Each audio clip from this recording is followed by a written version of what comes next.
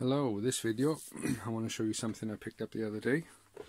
This is the Worx WX170. I picked this up really cheap. Just came bare, no batteries. As you may have seen in some of my other videos, I've got the impact gun which I tested. So this was going really cheap. It was on for £20 in an Argos clearance sale, so I thought, well, for the sake of 20 quid it'd be ideal to use in the shed. So what's the specifications on it?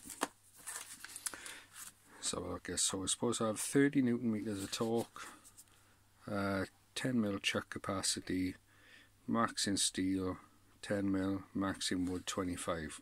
So I'm going to run a little test. I'm not going to do anything into steel, just going to do a few tests in wood. I'm going to go 2-inch screw, 3-inch screw and a couple of 4s, and then we're going to go 22mm flat bit, 32mm flat bit, and see how good it is. See if we can live up to what it's supposed to. It says it's only a cheap drill, so I'm not expecting loads, but as long as I can do the basics, then that's going to work for me. So let's set up the camera and see what we can do on the test.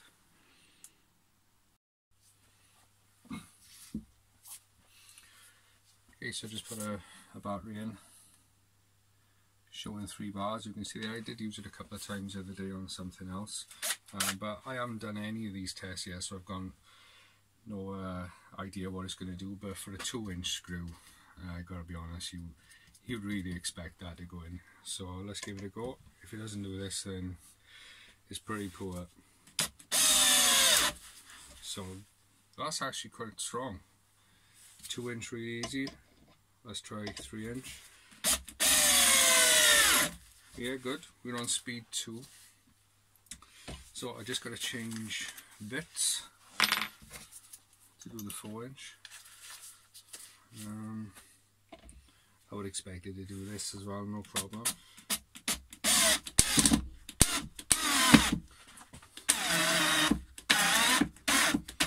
A little bit of strain. You can do it. I wouldn't say it's very easy.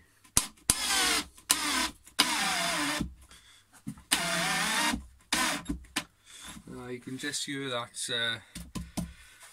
that might be at the limits of what it could do. You wouldn't want to be doing a lot of 4-inch screws with it. So we're now down to 2 bars. So what I'm going to do, I'm going to go 22mm, then 32. But before I start them, I'm going to swap to a fresh battery, so it's a fair test.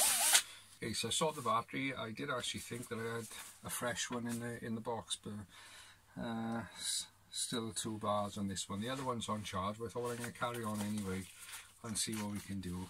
But one thing I would say, you definitely drain down from 3 bars to do 2 bars pretty quick. I say I had used that battery, but not for much, to be honest. So let's see what we can do here. We're on speed 2 and we are with a 22mm flat wood bit.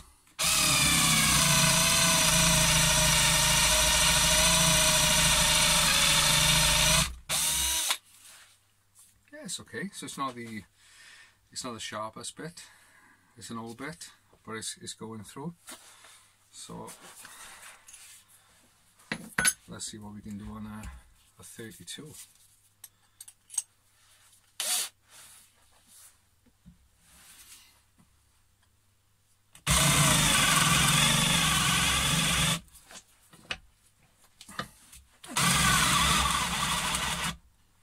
Yeah, it's a bit of strain for it. It's actually just switched itself off.